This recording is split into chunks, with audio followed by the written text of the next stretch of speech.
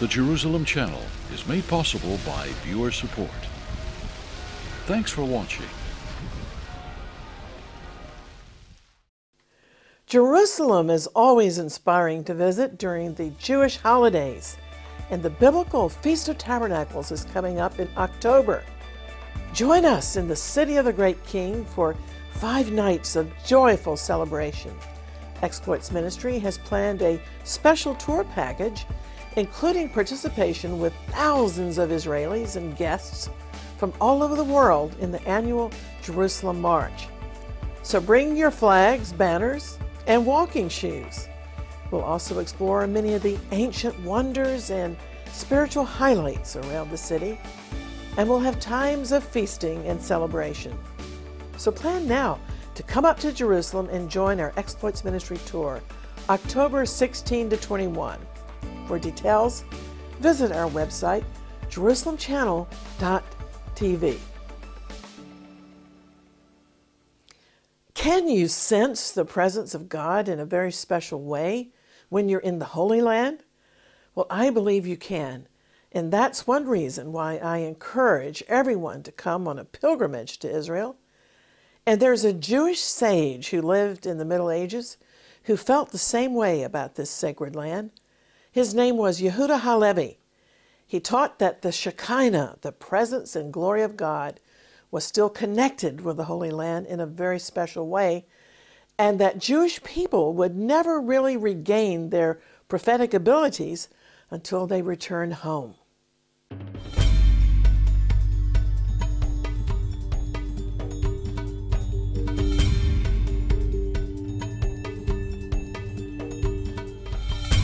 Shalom, I'm Christine Darg, the medieval poet and philosopher Yehuda HaLevi, who lived in Spain during the Muslim occupation of the Middle Ages, is considered one of the greatest Hebrew poets because of the beauty of his hymns and also because his life's vision was making Aliyah, returning to Zion. Yehuda HaLevi lived during the Jewish Golden Age in the city of Granada, Spain, and he was far ahead of his time in his vision of a messianic age. Like many of today's Orthodox Jews, he had a burning desire for messianic redemption. Although he lived centuries before the modern state of Israel was miraculously reborn, Yehuda HaLevi's yearning for Zion is immortalized in the popular song Jerusalem of Gold, which has become something like Israel's second national anthem. The song is so beloved in Israel that it's considered an alternative to the national anthem, Hatikva, the Hope. Well, in Granada, Spain, situated at the foot of the snow-capped Sierra Nevada mountains, Yehuda HaLevi refused to become assimilated, although at that time the Jews had their own state that peacefully coexisted with the Islamic Moors. Wandering through the streets and cosmos of the Andalusian cities like Granada, today's visitor may wonder what these cities were like over 900 years ago, when sizable Jewish populations walked the picturesque streets. Granada was the main center of Jewish literary and intellectual life, but the apparent good life in Spain was no promised land to Yehuda HaLevi, since to him, God was absent. You see, some spiritual people are much more attuned than others to the atmospheric presence or absence of God in a place. And although God's Shekinah presence appeared to be missing from the Holy Land, in truth, Yehuda HaLevi strongly believed that God's presence could still be sensed in the land of Israel. And for sure that's true. I'll never forget the surprise that I received when I visited Jerusalem for the first time. I was amazed how the presence of God permeates the atmosphere, even in places that most people think would be secular. Of course, not everybody senses this, and it's a subjective thing. But nevertheless, I've become convinced that Spirit-filled Bible believers have a spiritual barometer, as it were, for sensing the presence of God in the atmospheric pressure. Well, Yehuda HaLevi knew he had to leave Spain and get back to Zion, where God's presence still lingered. He longed even to taste the dust of Zion. So he begged God somehow to be transported on eagle's wings, to see what his heart was telling him. And the stronger his yearning became for Zion, the more he realized that the Garden of Spain was actually a desert. It held no attraction for him. And at the same time, he realized that Zion's desert was a garden that held everything that he longed for. And as happens with so many people who are called by God to leave the land of their birth, he wrote with brave honesty that he feared and trembled with tears to leave Spain, but he placed his spirit in the hand of the winds to be carried to the east. The sage wasn't oblivious to the glories of the Golden Age in Spain, but they had simply lost their hold on him. With true missionary vision, Yehuda HaLevi wrote that it's a light thing to leave all the good things of Spain in order to behold the dust of the desolate sanctuary. He wrote that he was drawn to the Holy Land where the Shekinah glory abides within, and he said, and I love this line, the land is full of gates. He was referring to portals such as Jacob experienced at Bethel, with angels ascending and descending upon a ladder. Well, Spain and the other nations had a lot going for them, opportunities and temporary safe havens for the Jews, but only as long as persecution was restrained. Ultimately, the Jews were expelled in 1492. The Alhambra decree brought Spanish Jewish life to a sudden end. But Yehuda HaLevi had already come to the conclusion that Zion had more to offer. After all, he said, the Shekinah, God's presence, had never been in Spain. Quoting the Bible, he wrote, God hath desired Zion for a dwelling place, and happy is the man whom he chooses and brings near. Well, Yehuda's mentor in Granada had been the famous Moses ibn Ezra, the writer of penitential prayers. And many of Ibn Ezra's more than 200 sacred compositions are found in the traditional Jewish prayer books for the high holy days. His poems of repentance are known as shlichot in Hebrew. Yehuda HaLevi's mentor was one of the powerful Sephardic masters, and the word Sephardic, by the way, is referenced by the prophet Obadiah in the Bible and refers to Spain. In fact, Obadiah 1:20 says that the exiles from Jerusalem who are in Sepharad will possess the towns of the Negev. That's a prophetic reference to Sephardic Jews who will return to possess the Holy Land. Yehuda HaLevi was a very early forerunner of the Sephardic returnees. Today, many Sephardic Jews from the Iberian Peninsula are dwelling in the Holy Land, and we've been so privileged to see much Bible prophecy coming to pass in our lifetime. Well, the Sephardic B'nai Anusim, meaning children of the coerced Spanish Jews, is a modern term used to define the contemporary descendants of the estimated 250,000 Sephardic Jews who were forced to convert to Catholicism during the 14th and 15th century. Although, as I said, the Jews were expelled from Spain by the Catholic monarchs in 1492, the vast majority of the Jews who had been coerced into Christianity remained in Spain and Portugal. Their descendants today number in the millions. And guess what?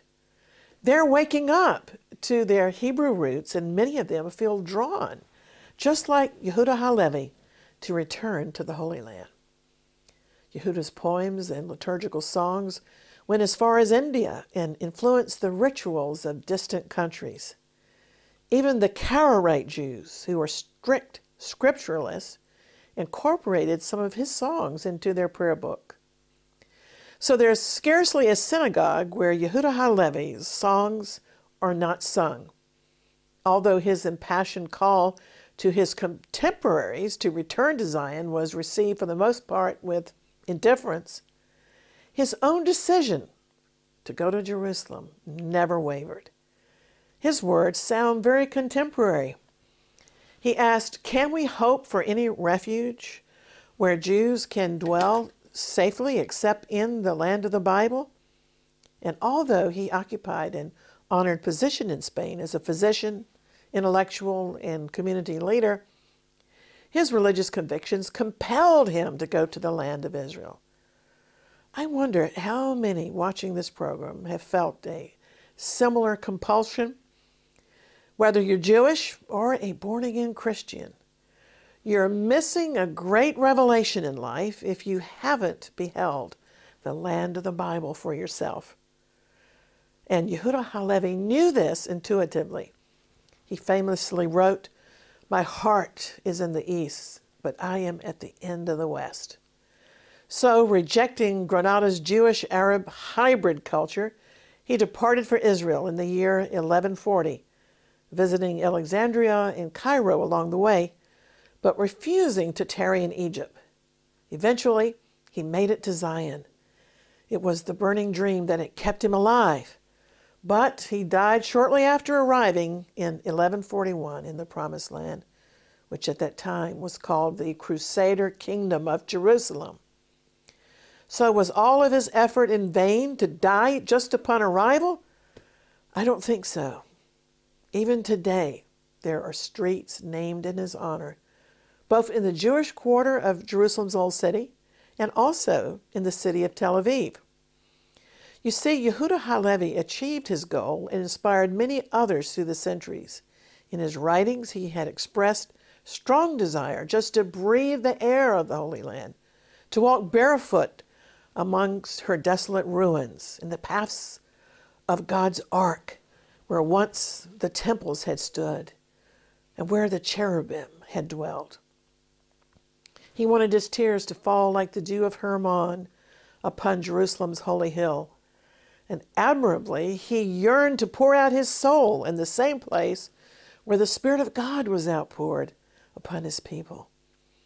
In his poignant poem to Jerusalem, Yehuda HaLevi wrote, "From the western coast my desire burns toward thee. Pity and tenderness burst within me, remembering thy former glories, thy temple, now broken stones. I wish I could fly to thee on wings of an eagle and mingle my tears with thy dust. I have sought thee, love, though the king is not there. And instead of Gilead's balm, snakes and scorpions, let me fall on thy broken stones and tenderly kiss them. The taste of thy dust will be sweeter than honey." That poem reminds me of Psalm 102, verse 14, which says, "Thy servants take pleasure in Zion's stones and love her dust." Well, undoubtedly, Yehuda HaLevi is said to have been the first thinker to propose a systematic, comprehensive philosophy of the land of Israel. In his book, the Sefer HaKuzari, he dealt with the unique status of God's land. One of his book's main themes was the absence of prophecy in the diaspora, the nations where the Jews were dispersed. He mourned the lack of powerful prophecy as it was known in biblical times. He contended that a Jewish person can only become a prophet when connected with the land of the Bible. However, he believed that a remnant of the prophet's powers of illumination remained upon the Jews in the form of inspiration. And he believed that each Jewish soul has the ability to manifest prophetic insight. And I agree. I've certainly noticed inherent inspirational insights in my interactions with Jewish people, as well as with their half-brothers, the Arabs. So many of them, Jews and Arabs, possess a poetic and prophetic turn of phrases. I believe Yehuda HaLevi's assessment was true about prophetic inspiration remaining upon the Jewish people at large. How else can one account for the dynamic charismatic leaders who sprung up in the diaspora, often with gifts of the Holy Spirit, and whose religious movements have kept the Jewish people cohesive and in touch with the Almighty, despite their wanderings, despite the pogroms and persecutions. Although Yehuda HaLevi decried the loss of the prophetic gift, nevertheless, the early Zionists treated his poems and hymns like sacred prophecies. He contended that both the land of Israel and the people of Israel are intrinsically holy and set apart to fulfill God's special purpose. And the New Testament teaches that's certainly true. God is far from finished with Israel. He's determined to restore their kingdom in the last days when Jesus returns to sit on the throne of his ancestral father, King David. Yehuda HaLevi said that the Jewish people are endowed, because of their righteous ancestors, with a special eternal nature, setting them apart from other nations. And the Apostle Paul said the same thing in Romans 11:28, that as far as election is concerned, they are beloved on account of the patriarchs. Like so many Jews living in Western nations today, Yehuda HaLevi doubted the future security of the Jewish people in the diaspora. He arrived at the conviction, shared by many religious Jews today, that true fulfillment is possible only in the presence of the God of Israel, which he believed, of course, was most palpable in the land of Israel. Even though he lived in the golden age of Sephardic Judaism, nevertheless, Yehuda HaLevi sensed then what's happening again now.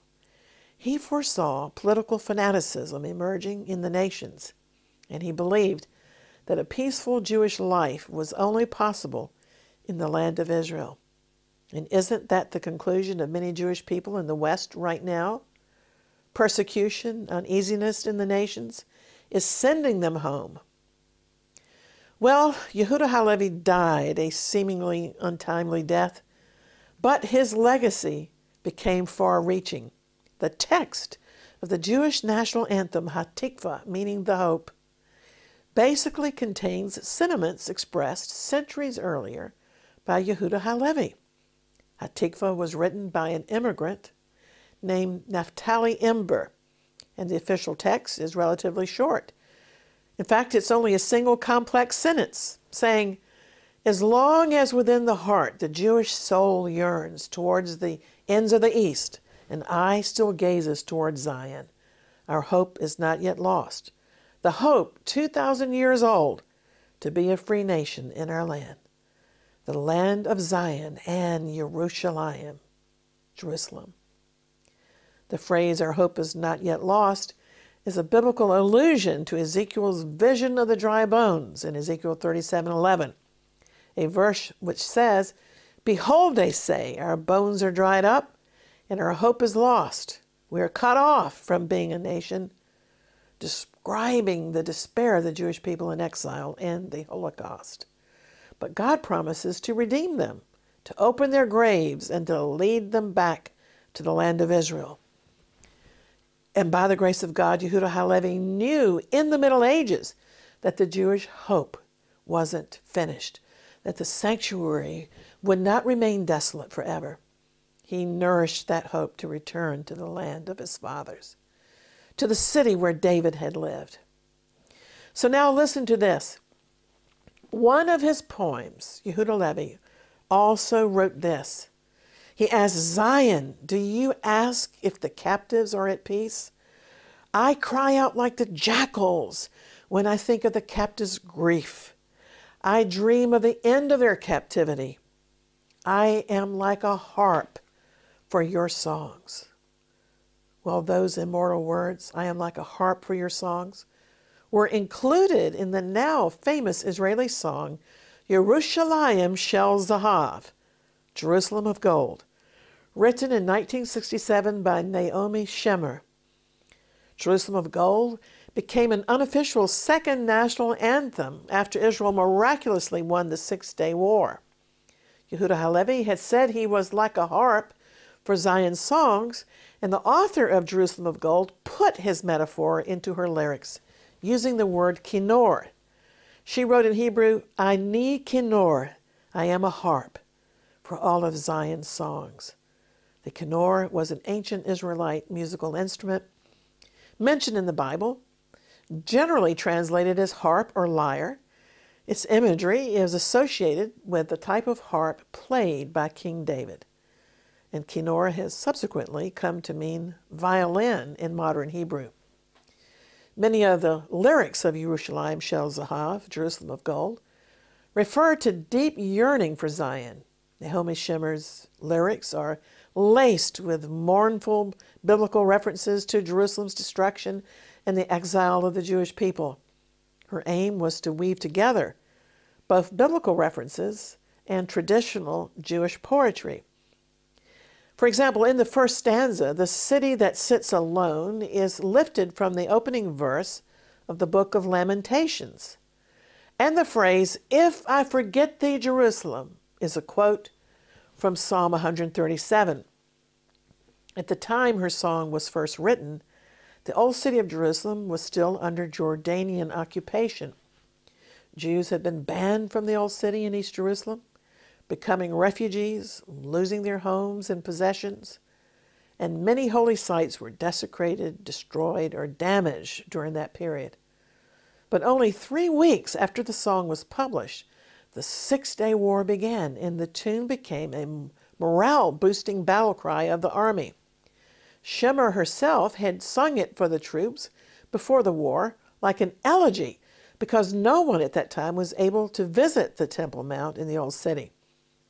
But on June 5th, 1967, only 3 weeks after the song was published, the Six-Day War began, and the lyrics would soon need to be updated. On the third day of the war, June 7th, Israeli paratroopers regained the Temple Mount, and the song Jerusalem of Gold burst from their lips. The song was just a natural expression of 2,000 years of yearning for that moment.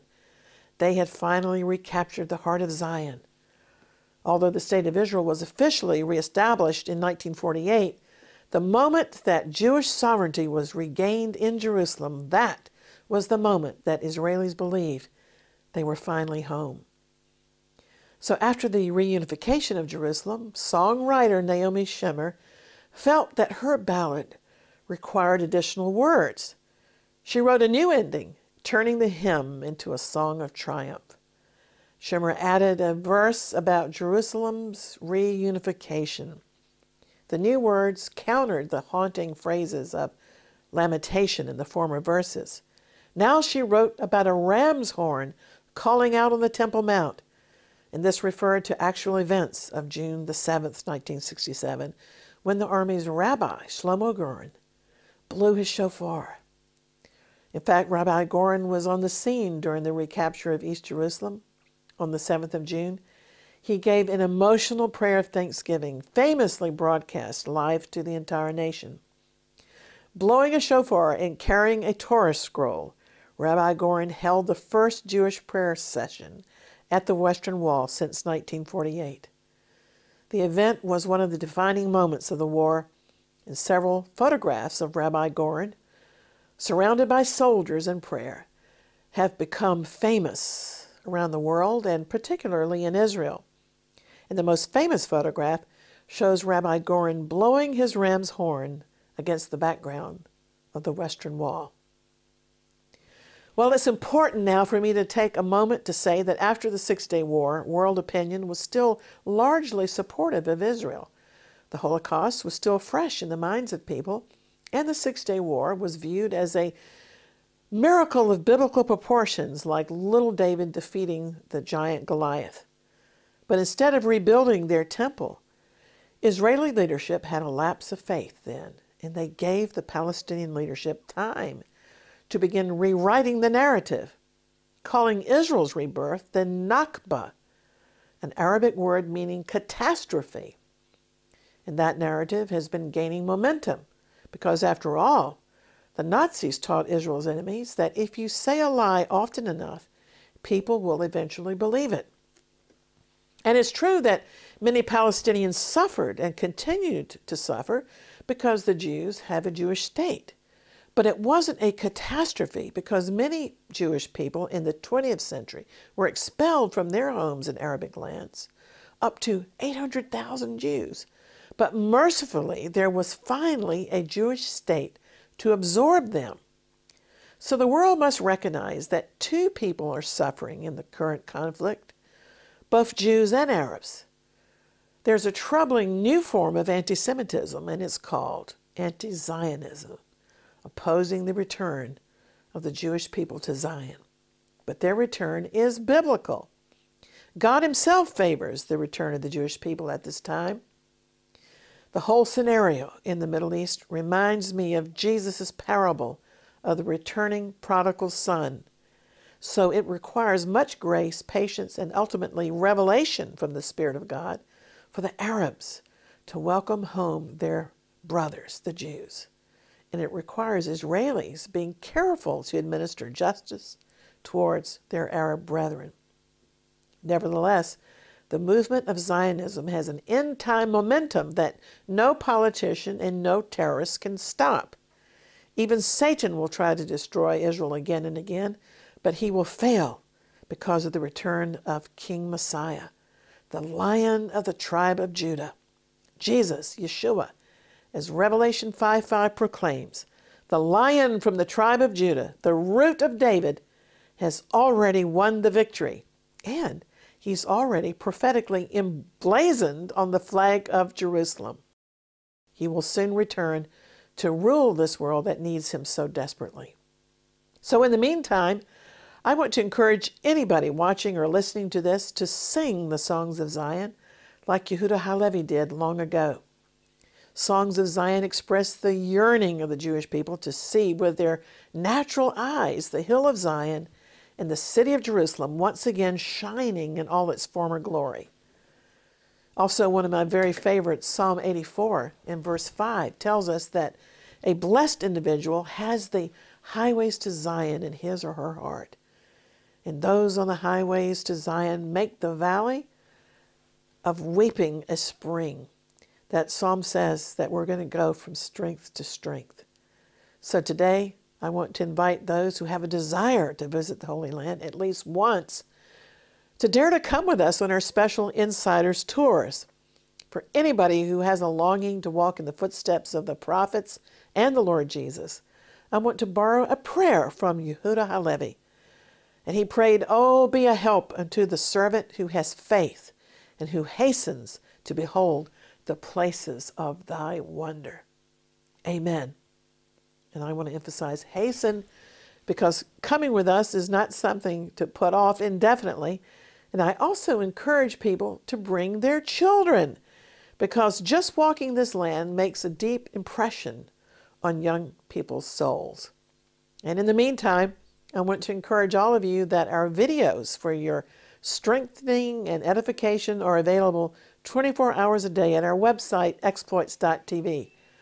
Our teachings are available to strengthen your faith, and you can also click online to receive our free color magazine, Exploits, based upon Daniel 11:32. That verse declares that the people who know their God will be strong and take action, carrying out exploits. In other words, we're going to accomplish the works of the Lord in our generation. You'll also find details of our life-changing Holy Land tours and prayer conferences at our website. We lead those tours to Israel at least 3 times a year, and they're so much fun and life-changing. So let's stay in touch through the social media, and don't forget to invite your friends to watch our programs and to download our Jerusalem Channel app. And so until next time, always contending for the faith and praying earnestly for the peace of Jerusalem, I'm Christine Darg. Shalom and Maranatha.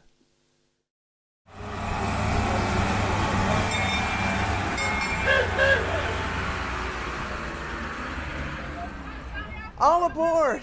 We're on the little train that goes from Jerusalem's Jaffa Gate and weaves through the sacred old city down to the Western Wall to pray. And we want to invite you to come along and support us financially so that the Jerusalem Channel can continue to move in the presence of God throughout this old city.